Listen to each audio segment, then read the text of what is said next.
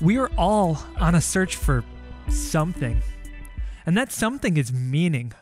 Every single one of us has this innate desire in us to know what's the meaning of life, to find this thread of meaning in everything we do and everything we say and how we act and how we treat other people. We want to believe that there's a deeper meaning behind all of it. But what is it? And how in the world can we find it? Welcome to Midweek at the Compass. My name is Jake. It's great to be back here with you today. And I feel like when I talk about weighty subjects like this, when we talk through these philosophical concepts, it's good to have somebody with me who actually knows what they're talking about. So today, I've got my friend Gerald Aloran. Gerald, what's happening? Nothing much. Hey, thanks again for the invite. I like the setup. This is awesome. So thank you once again for the invite. I like talking about this stuff. This stuff really interests me. And I think there's a whole generation out there, tons of people who actually are searching for meaning. They just do it in different ways. Interesting. Yeah. So you think this probably goes across generational lines as much as anything too, right? You know, from my kids who are young, probably to those who are facing the end of their life, this is a topic that if you could process and understand early enough, you could also figure out more and more how to live a life worth living. Interesting. All right. I had never thought about the, end of life scenario with all this. There's still a search for meaning in everything, right? When you're in your last days, you want to know, was what I've done with my time worth it? What's next? Is there a next? Man, there's a lot there that we could start unpacking. Yeah. So why don't we just jump right into it? Let's start unpacking some of this, right? Like, what do we see right now? What's going on in society and culture that we can look to for maybe a subset or of how people are trying to find meaning with their life, right? Like, what are some examples that we can look towards? Yeah. It wasn't until grad school doing a lot of deep philosophical thinking that I purposefully started thinking about the meaning of life, its purposes, the search for is everything going to be okay? What is it to life? But I would say, as you look around, maybe as people who are listening in, as they're looking around, it doesn't seem people are thinking about these deep concepts, right? They're kind of living their life, right? You kind of see that, right? It's interesting. Oh, totally. Yeah. I mean, I can't sit here and say that every day I think, what is the meaning of life? I don't have time for things like that. Yeah. Ultimately, I have values. I have a system of belief. I have kind of those things, but I can't say that I'm sitting there searching for meaning. So I'm really curious of where you're driving at there. Yeah. And so I would say especially those of you who are involved in social media, looking at how people live digitally, maybe there's some influencers out there that you look to. Maybe it's a thinker that has a YouTube video series, or maybe it's a fitness workout person. Whatever it may be, these people have a certain way about themselves. They're passionate about a certain subject, if you will. And it leads to that question, what are they most passionate about? For them, what are they out there for? Why do they exist? And I would say that depending on their channel, they're living their lives for that very purpose, whether it's fitness, whether it's adventurous. I kind of look around at a lot of these social media pages, and I see all these people traveling the world, skydiving in this remote part of the world, climbing Mount Everest, sitting on a beach, drinking pina colada, living their best life. And it's hard for me, having older kids, trying to work with my wife working as well, trying to take care of the household. You kind of look at these and you're envious, right? It's kind of envious. You're like, oh man. But ultimately, if you think about it, they're searching for meaning and they're living it out in a certain way. And so they too are expressing their search for meaning, and they have answers to how they search for it that might be different from how we search for it, but it's ultimately they're still searching for meaning. So you're saying somebody that's Instagram famous for a travel account, they're looking to find meaning in life, or potentially looking to find meaning, or displaying that the meaning of their life is all of these exotic locations that they get to go to. I mean, there's some great Instagram accounts that are worthwhile for just, people traveling the world, seeing the Maldives. Like, man, we're recording this in the middle of winter. I want to be sitting on a beach sometime really, really soon. Really soon. I just, Really soon. I don't think it's going to happen. So those pictures don't really help me. No, they don't. But they are displaying this fact that they're searching for meaning, and they're trying to live it out the best way they can. I would even go so far out there to say there's a lot of people out there, we might view them as living a wrong type of lifestyle, but they're trying to live that meaning that they're searching for the best way they can. I would argue, though, that if they could really understand this search, I think they'd be living a different type of life. Yeah, and that's really interesting, too, because social media always gives the appearance of perfect, right? Like, so we are starting as a society to define what's good based on what we're seeing other people do and say. Quite frankly, a lot of times we let other people think for ourselves, which is just super dangerous and super convenient. It's really easy to let Gerald do all the heavy lifting on a topic like this, and me just show up and be like, yeah, okay, that sounds great. Yeah. But it almost makes it hard to define what's good in a digital lifestyle, because everything everyone displays is their best.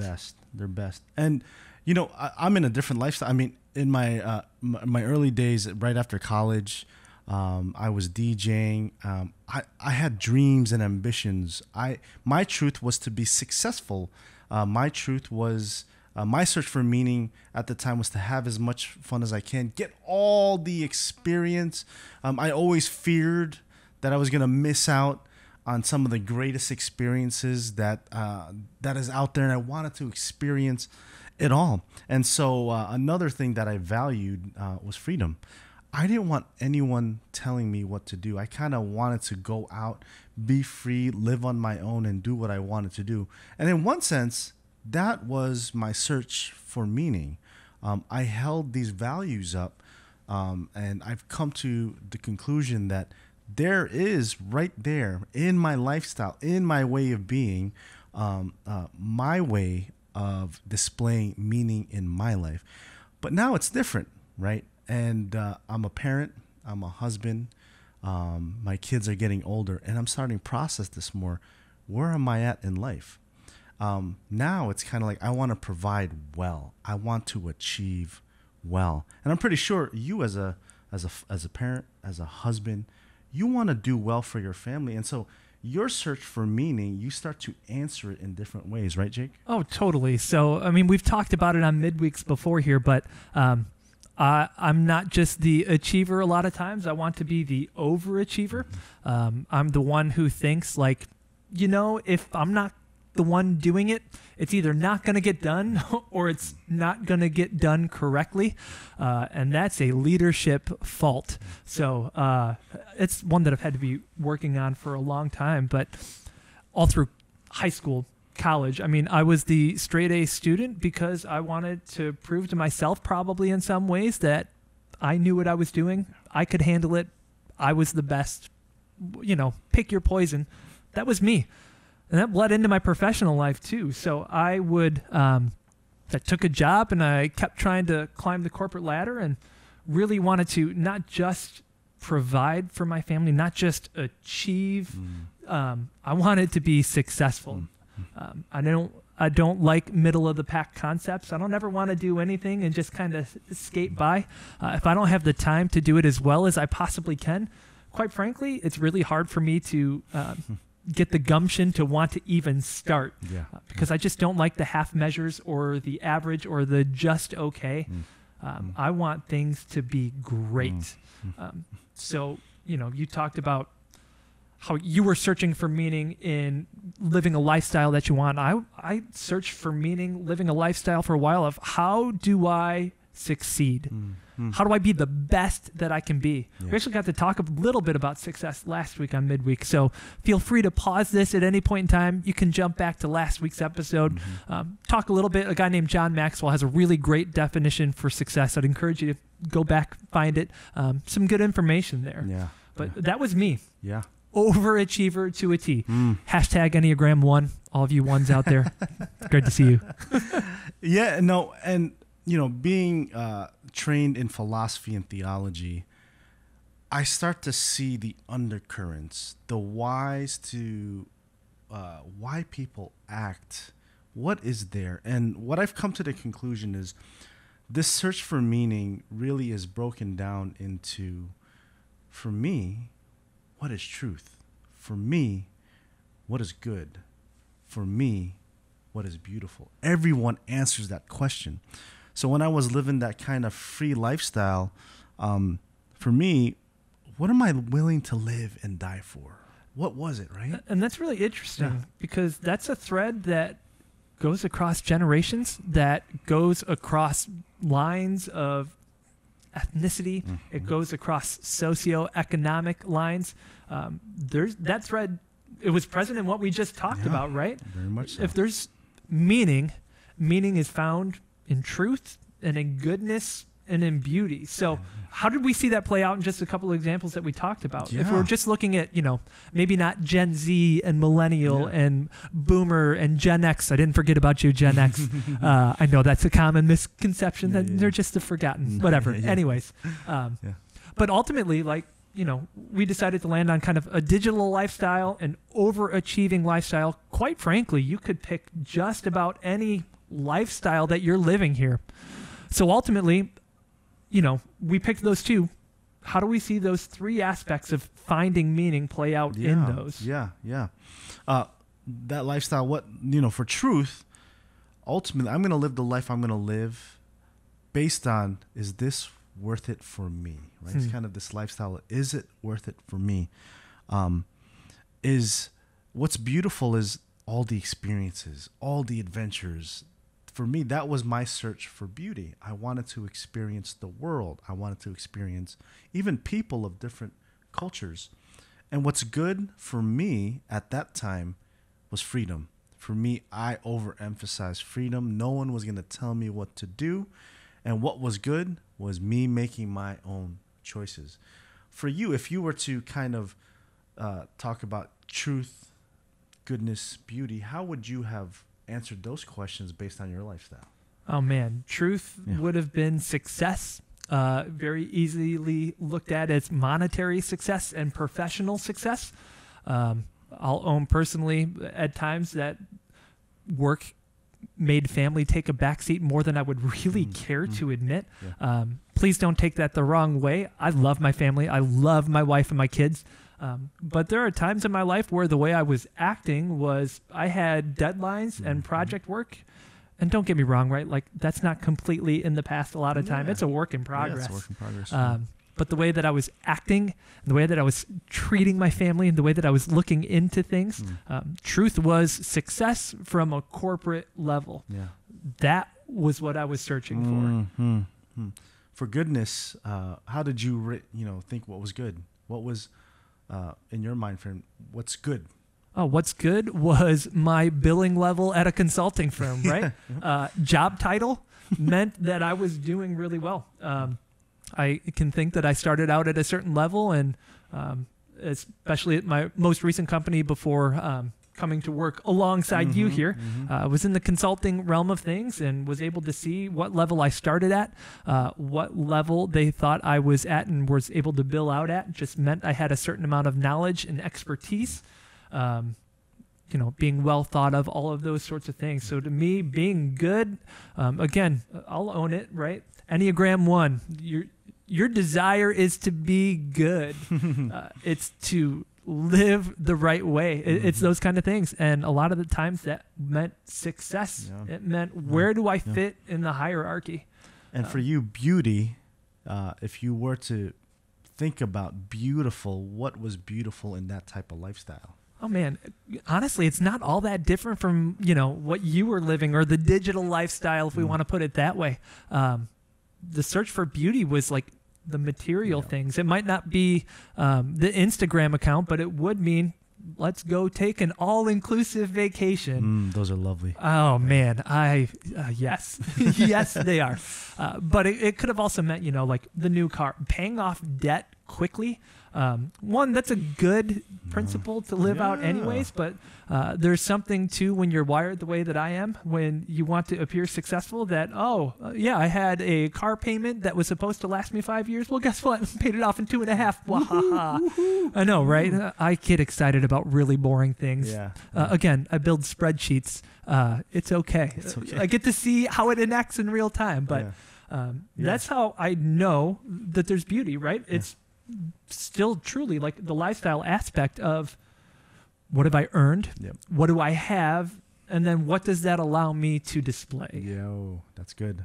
At some point, whatever lifestyle, however you answer that question of what is true for you, what is beautiful for you, and what is good for you, you're going to come into a season of conflict. I'm going to read a few philosophers. Nietzsche says, "He who has a why to live can endure the how." Okay, unpack that for me a little bit. Yeah, so if you understand why you are here, you're going to be able to handle how you live your life and whatever comes your way.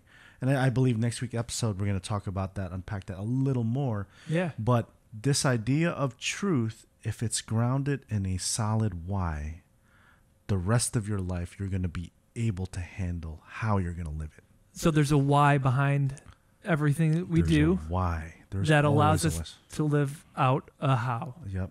Interesting. Yeah. Okay. The second thing, beauty, an English professor, David Foster Wallace, says, goodness, this is a generation that has an inheritance of absolutely nothing as far as meaningful values come. Nothing. And so what's interesting that he says this is that there's no real objective goodness that just this generation really looks towards. And so it's everyone does their own thing. And that's pretty hard, because one side of a spectrum might say this is good and what you're doing is bad. And another side of a spectrum is this is good, what you're doing is bad. Ultimately, how are we going to understand what is truly good, right? Interesting. Yeah, that's kind of a little bit of a subjective definition. Yeah, It is. That'll be interesting to unpack, right? Yeah. Yeah. So, I mean, as an older millennial, I can't stand the millennial tags that are given. There's a guy out there named Jason Dorsey, spoke at a summit that I attended a couple of years back that does a lot of breaking down of generations. And he's saying like the millennial generation is splitting, where like half of them are doing everything that they're supposed to, maybe a couple of years late, but they're still going through all the benchmarks and everything. And then there's the other half that are like the butt of millennial jokes a lot of times, that they're living in their parents' basement, all of those easy pot shot targets that, come on, we got to get past that. We got to get past that. But I think I could objectively look around and say that from a moral standpoint, there's no consistency across the board right now for just about anybody. Millennial, spanning generations, whatever the case might be, that ultimately would be a thread of what's good. Yeah. Because what's good seems like it could be subjective. It's very subjective. And you'll see everyone is trying their best to live out what is good to them. Yeah. Right? But the problem is what ultimately is good. Right? What is good? And then lastly, what is beautiful? And Solomon, which Jeff has been talking about, and your last last week again, midweek at the Compass, we talked about this guy named Solomon. So if you need a little bit more backstory, you can check that one out. You could also go onto youtube.com/The Compass Church. There's my shameless plug. There's your plug. But there's a playlist there of this thing called Explore God.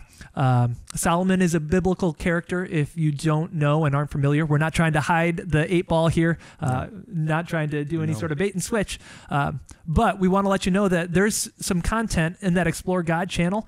Week 1 was, does life have a purpose? And Jeff talked a lot about Solomon. So we're going to get just another kind of high-level flyover here. But if you want some more detail of some of what he saw and lived out, love to have you go check that out. Yeah, yeah. And so Solomon, he kind of talked about all is meaningless.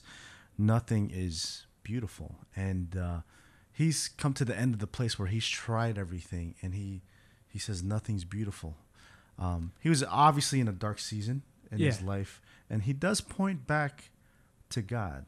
And that's the point I think eventually we're going to get to, right? Yeah, and it's really interesting because, for Solomon to say that nothing's beautiful, this is a guy that had materialistically, the overachiever in me is like he had everything. All the money, all the wisdom, women like you couldn't believe, all of those sorts of things. Like he just had available. And he saw all this, all the gold that he had stockpiled, everything that he wanted in life. And she was like, no, man, there's nothing that's beautiful. It's all vanity. Meaningless, another word that a lot of time gets tossed about for how Solomon felt about all of these different, party lifestyle aspects. Yeah. No beauty. No beauty. Except. There it is. There's an except. There's a giant but ... Yeah. That's going to be coming next week. Yeah. So next week, we teased a little bit here of, there's this thread of the meaning of life that spans generations, that spans centuries, is everybody seems to be looking for truth, goodness, and beauty. So I think what we have to do is sit down and talk about what those things are. What is truth? That's going to be a really dangerous conversation that we get to have. That'll be really interesting to see where it goes and where we land with it. But defining goodness in a way that is different than what's good for me versus what's good for you versus what's good for you. That's going to be a little bit of an interesting dynamic as well. And then beauty, right? Is there more than just surface level? Is there more to the meaning of life than just being aesthetically pleasing? Is there something deeper rooted than that? Yeah. Oh, this is going to be some good stuff next week. I'm excited. I'm excited for you to come back and join us next week, where we're going to continue our conversation on the search of meaning here at Midweek at the Compass. We'll see you then.